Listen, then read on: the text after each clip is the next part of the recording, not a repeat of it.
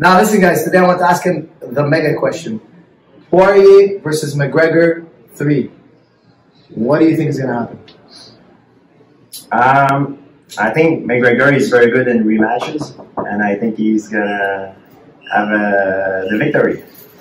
McGregor? Yeah. Guys, what round is he going to win?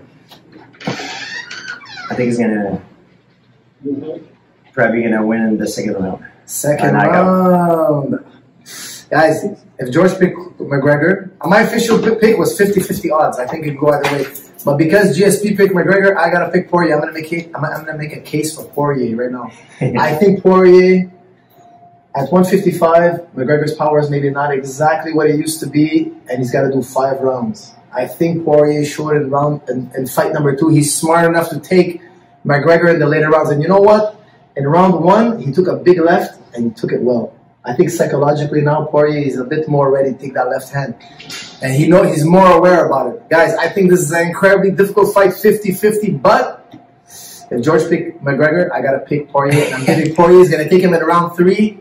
And he's going to do the same thing he did before. He's going to kick the leg. He's going to injure McGregor a little bit on the leg. And then he's going to put the hands on him. It's going to be a trench war. And Poirier is going to put him away.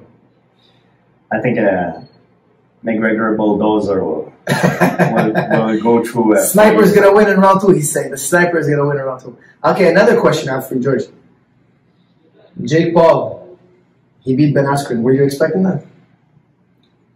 Yeah, I thought he would have won. Yeah. I know because I know people that was training in the same gym as him, and they told me that he was training very hard, and even though he doesn't Jake Paul was training very hard, and I know that Ben Askren, because I trained with Freddie Roach, only went for a week at Freddie Roach, and he was not doing great, Okay, well, can Jake Paul beat Tyrone Woodley? That's my question. My last question for you. He could definitely. It's a different sport. It's not in MMA. I would say no, but no. In a boxing, he's much bigger than Tyrone Woodley.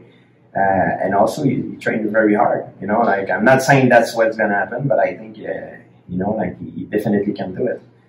I think Jake Paul deserves respect. Yeah, I'm not one of the haters, and he actually is a very nice guy. I'm happy he made all that money. Yeah, it's good. Yeah, it's gonna raise the roof for everybody. I like it.